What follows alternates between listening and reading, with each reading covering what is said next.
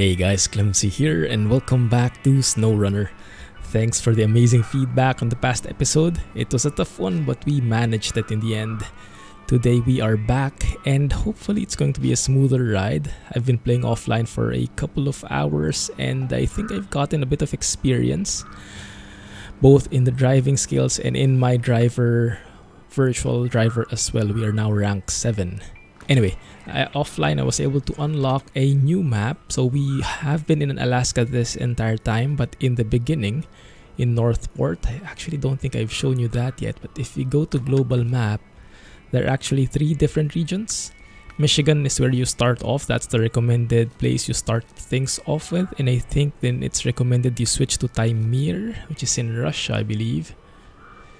And then the last thing that they recommend you tackle is Alaska because of the difficulty, which is indicative of how hard the last mission was with the heavy trailer. If you haven't checked it out yet, go and check out the playlist in the video description. Episode 2 is when all the magic happens, or doesn't happen. So we unlocked the Mountain River. We're in Northport, we unlocked Mountain River and White Valley. But I haven't really gone around White Valley yet, so Northport, the way towards the Mountain River is that way. So that is open now. The gateway to White Valley is still closed. I'm not quite sure how to open that, but we'll be focusing this episode in the Mountain River. So let's go there. I have a truck waiting. This is the map. You can see I've already discovered everything. No more black spots. I've uncovered all the watchtowers and all that. And I have a truck waiting here, so we can get on with the mission. I also like that loading screen you just saw. There's a nice, they have some nice trivia. Right, what do we have here? Fleet Star F2070A, International Fleet Star. I like this truck. I think you actually get this truck from Michigan. Anyway, let's get things started. We have a crane, we have a loader at the back. Should be ready for some heavy hauling. Hopefully not as heavy as the previous one though. Do we need to refuel? Not really, we're still full. So what we're going to do today, let me show you the map here, is actually, and this map is a bit more gentle, I would say, than the previous one. Lots of highways, you can see right there the main roads. I've done a couple of jobs as well to improve the infrastructure. Like this one was blocked off before because the pipeline was not finished. So I did that mission and now you can pass through there. This time we are doing the bridge. I wanted to take you and show you how amazing this map is of the game, that it's actually dynamic. When you do the jobs for the game, the map develops and evolves. So for us in particular, it's restoring the bridge right here. I actually delivered something else here from the warehouse, but this is the last part. Service spare parts from the service hub, so it's a very short drive. Hopefully it's going to be a relaxing one. Short drive here, load it up, and then drop it off on the bridge. Start tracking that thing. And then I also realized these icons, what these icons mean. You see an up and down, like upload, download. So we load the goods from here and we unload it there. So that's what those icons stand for. They look very similar to me in the beginning. Didn't make much sense to me, but now they do. Let's have a look at this truck. We still don't have the steering wheel support, the full steering wheel support. I'm doing a workaround so I can use my G27. Not the best, but it's there at least. But I'm hoping a patch comes in soon with force feedback and everything. But at least the G27 is passable. We can make it work. And if you have a G27 as well and it doesn't work for you, let me know and I'll share with you the global device settings I use. You'll basically have to uncheck the allow game to modify settings option. Alright, so it's going to be an easy one, and I wanted to take this job just to contrast it with how difficult the previous episode was. So this is supposedly a walk in the park compared to that, but you know, with me on the wheel, you can never tell. I also wanted to show you guys how this works when you have a, let's put on the parking brake here. you can actually do manual loading. So normally you can auto load stuff, but you can actually do manual loading as well, and that can work because we have a crane, and this crane is actually functional. It's not only for design, you get to load it yourself. So we need 2 service spare parts. Are there other options? No, service spare parts is what we need. So what we do here is we activate the anchor of the crane. We go into crane mode, and I have my steering wheel and gamepad enabled at the same time. Thankfully, both are compatible, both work with each other seamlessly, so I can just switch without needing to go into the settings or anything. I just enable both of them, just turn them on.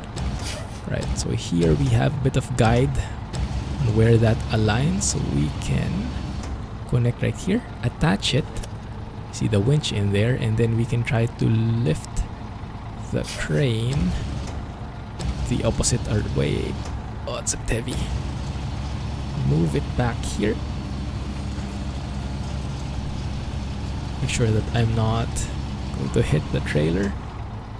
They are pretty forgiving with this one though. I don't think you can damage the goods, thankfully. Otherwise, I would never finish a mission. So we do that. You can also rotate the cargo. Very subtle. Has to be very subtle movements, otherwise the cargo would swing around like crazy. Then let's bring it back. And maybe I can move up actually. Told you, no sudden movements. And then we lower this thing down like so. I think that should be good enough already. Alright, and then we detach it. Okay, 1 down, 1 to go. And then we go to crane mode. No, we go to cargo management, service spare parts again. And then we go to crane mode again to load the second stuff. It's quite cool. I was going through the tutorial at one point, and I think I remember, but correct me here if I'm wrong, that you actually get a bonus for doing this. It's not only for immersion purposes, but you actually get a bonus in the XP. Not so sure what, if you do this manual loading. If you guys remember, if you guys know, hit me up in the comment section and confirm or correct my assumption, okay? Lift that up, but I kind of like this, and I'm not sure if it's just me. Maybe I'm getting better at this, not really. But I remember in MudRunner, this entire process was much more painful. I remember trying to load up logs for like 1 whole hour or more, just trying to load logs using my crane. Not sure, maybe they improved the picture already. With the controller, it's much easier, I think. Let's nudge that along, that cargo along. One sec, huh? Sorry. Maybe let's correct that. There you go. Okay. Alright, perfect. Now that's done, we can simply go back, restore or pack the cargo, and there they are. And we can restore the crane to its original position. I think you can also restore it manually. I haven't figured out a way to do so, and I'm just too lazy to try. But there we are. Now we are loaded, and now we bring this to the bridge and fix the bridge. From there, maybe we can do another mission or do some bit of exploration of the new area. Yeah, maybe that's what we can do today. And you guys let me know which mission you want to take next time, okay? We'll do a bit of sightseeing today. We need some lights. It is starting to get dark. Okay. I kind of wish there was also AI. Some cars driving around the roads, but maybe it's for the best that there aren't, because even without the cars on the road, I'm already making a mess out of things. So yeah, this might be for the best. Remember that humongous trailer from the previous episode? I actually did another job like that here in this map. So I think in each of the maps there is that humongous trailer that you take to the port. So I had to take that humongous trailer from this, cross over to the first map that we were in, and then unload it on the same port where we unloaded the first one. So it was a longer trip, but it was actually a much easier one because you have these properly cemented roads in there.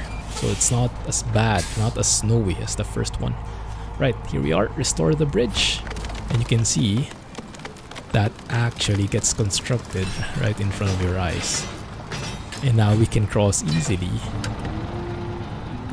And this allows us to do missions much faster. You don't have to go all the way around. Let me tell you offline, there have been a few disasters in this area, because if I show you in third person, you can see below there's a road. Initially, before this bridge was built, you had to go through the snowy roads down there, and you had to pass through that river from there, and it was not an easy drive. I took my Hummer. I was feeling confident because it was a Hummer, and I thought it could haul anything. I tried to haul a cement slab, and I ended up all over the place, literally, and the cement slab ended up on the snow somewhere. I had to pick it up using a crane. It cost me hours of work. But yeah, I'm learning bit by bit, so hopefully it becomes smoother as we progress. And I also learned, started learning about the all-wheel drive and diff lock. So as you can see in the right side of the screen, I have everything disabled. So I try to leave everything disabled as much as I can, and we just don't enable it unless necessary, because they consume, all-wheel drive consumes a lot of fuel, and diff lock slows you down a lot. You have to be in low gear for it. So yeah, we keep it normal like this. Now on the stones here, and remember someone asking about it in the comments, I'm not sure how you can remove those stones. I think it's related to the mission where you get rid of the garbage. Let me see, let's have a look. So if you go to the missions here, if you look under the ones with the ones with the globe, the icon, I think that one means it contributes to something. So this one fixes the pipeline. Same with that. Disposed of all the junk, I think that one. If you do the missions which disposes of the junk, then maybe that's the one which removes the stones, the rocks on the road. I'm not really sure though. Anyway, for us, what currently is here, we can spend our time trying to deliver stuff across the map here, or we can explore. This is all delivery. Oh, to the North Port. No, I don't want that. Yeah, we can explore the other map, the White Valley. I think I'd like that better. I haven't been there before, and I think it's nice to explore it. Okay, so let's see, how do we remove the tracking of the mission? If we stop tracking that one, there we go. And then straight ahead is the gateway to the valley. That's where we are. We just go straight to the tunnel, and that leads us to the other area. And that one I haven't really explored yet, so we can explore it together and maybe fumble around together. I also try to keep the episode shorter, maybe 30 to 40 minutes, 30 minutes ideally, so it's more accessible to people. I know having like 1 hour episodes is a bit taxing and harder to commit to, so we'll try shorter, and then you guys let me know if you like longer episodes or that fits perfectly. And look at the trivia on the lower left. You can pause the video. Those kinds of trivia are very interesting. Gives you a good reason to actually load, go to the loading screen as much as possible. Something about truck drivers, the trucking industry, stuff like that. Right, let me show you the map. Everything is still dark. We can go and explore this together. Maybe we can try and see how to get to that watchtower. Now normally you would do this with a scout, but I mean, I'm feeling confident enough for this truck, famous last words, and that we can do this on our own. And if we come across some missions, then that's going to be a good thing, that we have a way to load things on our back, as compared to a scout where you can look around but you cannot really do anything. You have to take your truck with you. You have to take a different truck. Because I tried that before. There's a tunnel here, okay. Let's see if this leads anywhere.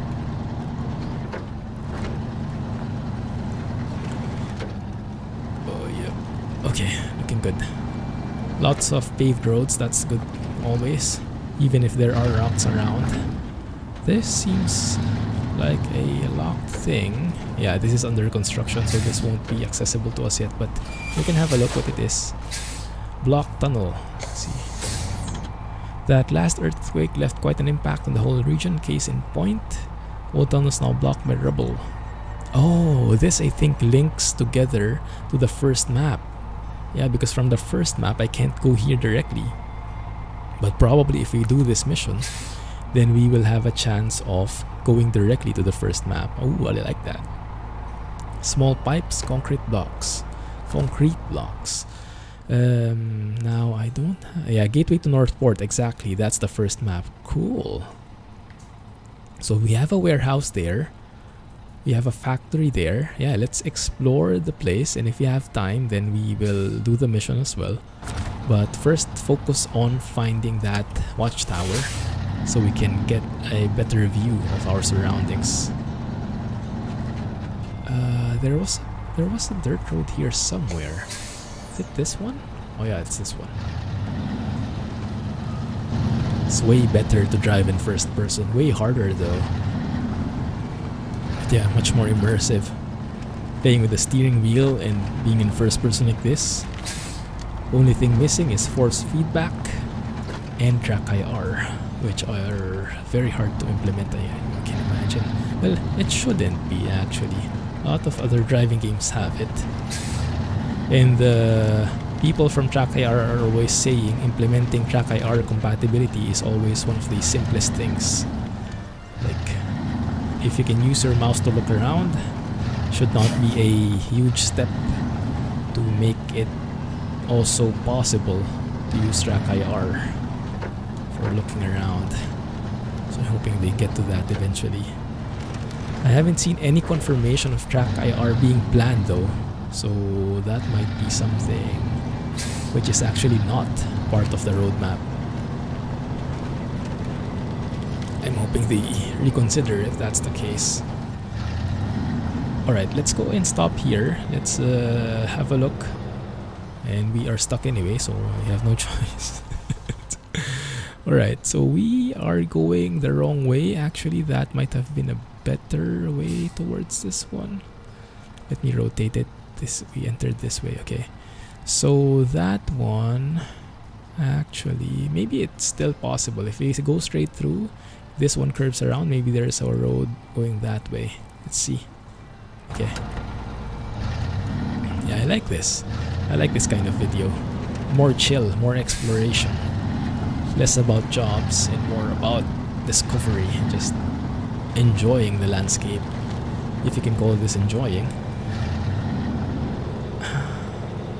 Also, unlocking level 7 gives me a few more tools at my disposal. All-wheel drive here.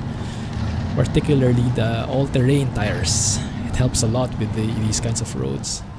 Because initially, only the highway tires are unlocked for me. And it's so hard to go through muddy and snowy areas. I can imagine as time goes by, it will be even easier as we unlock the mud tires, the chain tires, all that stuff. Okay, can turn off all-wheel drive again.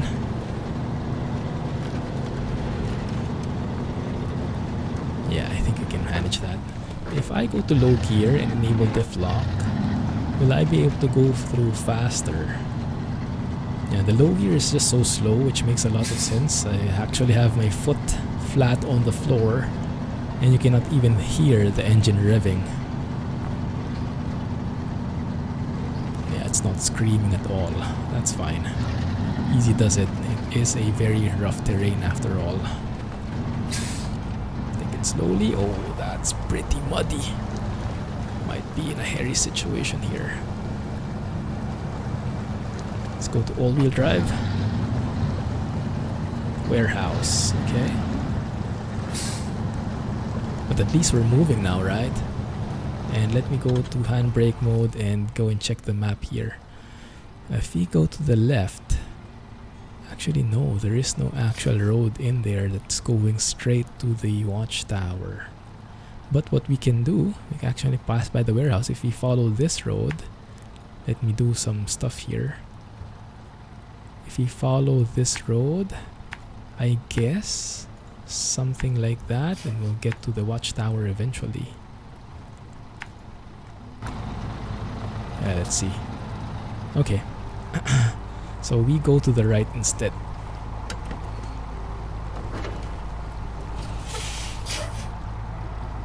I like those air sounds, subtle air sounds of the truck.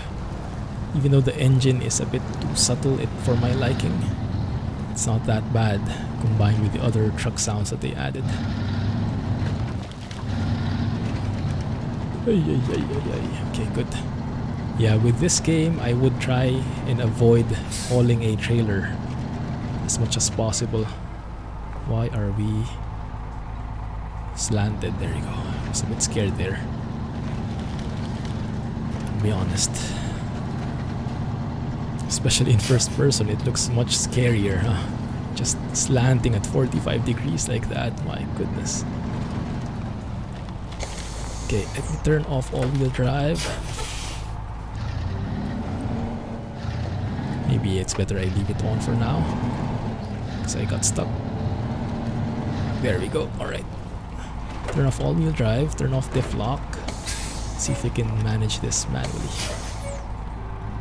with no extra stuff enabled. Yeah, so far it looks good, I think. We just have to, I think, reverse or turn earlier. Oh, look at the fog in the distance. I can hardly see anything. Yikes. That's pretty terrible. And those rocks on the right side, we try to avoid them. Those are deadly. They get you stuck. Alright. Let's stop over there on that waypoint and let's have a look on the right, because it looks like a scenic area, supposedly. Let's have a look. Yeah, I guess on a good day with good weather that would look so majestic, but at this point it's so dark. We actually wait till the day, but this is more scenic. This is more, how do you say, exciting. Like, ooh, is that actually ice? That looks like ice. Yeah. Ooh, super slippery. Goodness. It's either you get stuck in mud and snow, or you slip all over the place with ice. Let's go to low gear here. Diff lock. And if I need to, I'll switch to all-wheel drive. But I'll try not to as much as I can. Let's go to first person again.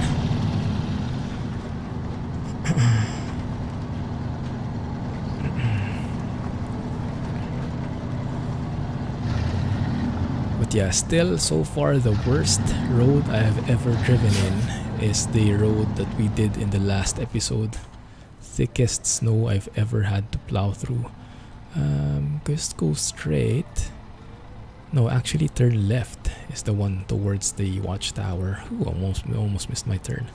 Okay. So this one is going to the watchtower. And then we'll spend our night there, wait till the morning, and then go straight to the warehouse. One sec, huh? Why do I feel like I'm still turning the wrong way? No, that's fine. I should that's a very zigzaggy road. Must be pretty hilly, this one. Okay. Do we need all-wheel drive now? Yes, I think so. Don't even know what's happening, but I am slanting and it's scary. Oh, that explains a lot of things. Maybe let's not go through there. Sorry, Mr. Tree. have no fight against you. Probably not the best way, so what we can do is we can actually maybe winch our way through. So we can get out of this area. Is that enough? There we go.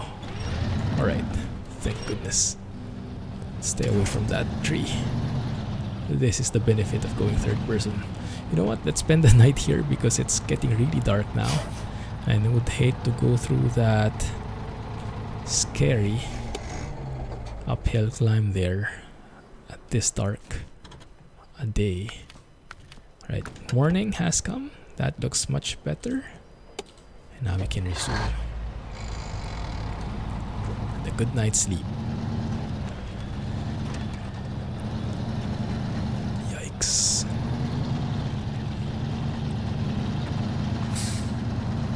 Looking good.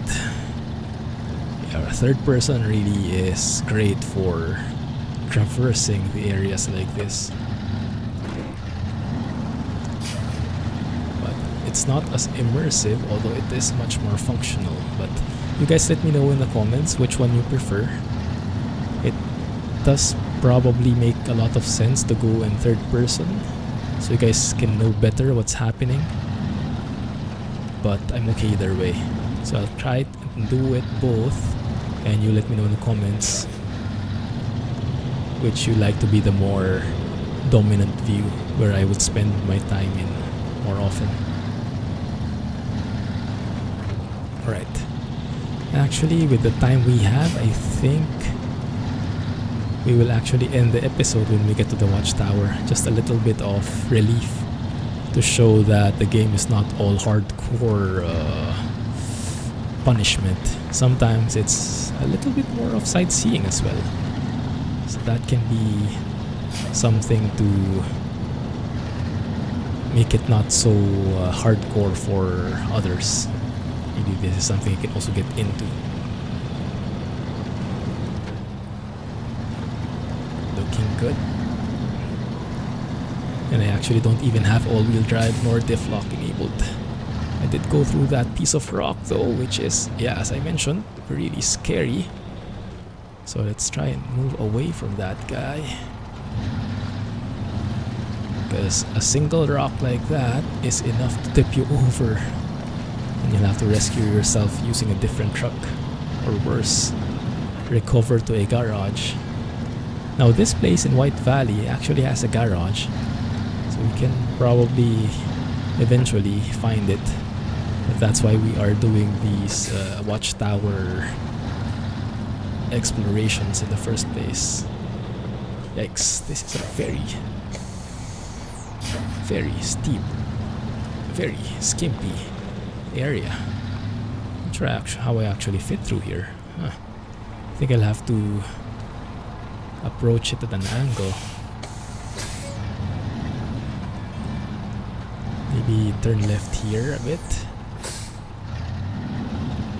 And then turn right. Something like that.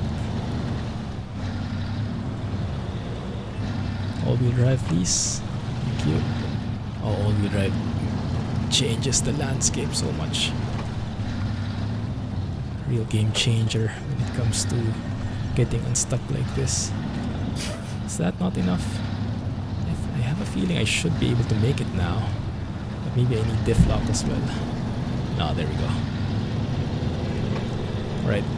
Remove all-wheel drive again. Let's go and save up some fuel because this little trek here has cost me half of my fuel tank already. But this is uphill, so hopefully downhill, making our way downhill won't be as intense. And yes, I think for these kinds of escapades, taking a scout with us is going to be much more beneficial. It's not efficient to explore these very crooked mountainous regions with just a truck, with a full-size truck like this. There we go. Unlocked a couple of missions. objectives and whatnot. XP. Let's go and launch and get a nice view of things to come. So I'll go through the missions and then we can go and decide which one we would like to focus on first, okay? Personally, I would like to focus on that block tunnel mission because I would want a direct line to the first map, to Northport. But at the same time, I also want to discover where the garage is. And so far, it hasn't unlocked itself yet. So let's see. Yeah, I think all of these are all the missions that we have across all the maps. So I think that one is where we're going next. Small pipe, so we get some from the warehouse and then we deliver it there. Now, where is fuel? We need some fuel though. There's also this search and rescue thing. What is this? Off-road truck is recommended. So what is this doing? Scout 800 is stuck there. We need to deliver it to the parking here. So that probably means going through this place. So this is one possible option for us. Off-road truck, we do have that. Sounds scary, but if you like that, we can go. So we have two options: search and rescue or block tunnel. Okay, let me know in the comments which one you like to pursue next. Yikes, might regret that. Okay, but that looks good. I don't see a fuel stop anywhere though, but yeah, I'll make it work somehow. Okay, anyway, thank you for watching, guys. Hope to catch you in the next episode, and hopefully there are more episodes to come. Let me know what you think in the comments. Don't forget to leave a like if you did enjoy and if you like to see more of these kinds of things. And don't forget to subscribe if you haven't already. Click that bell icon so you know whenever I'm releasing a video. Very simulation oriented channel. Thanks for watching. Have a nice day and catch you in the next one. Clumsy off-road trucking, everybody. Bye bye. Stay safe out there.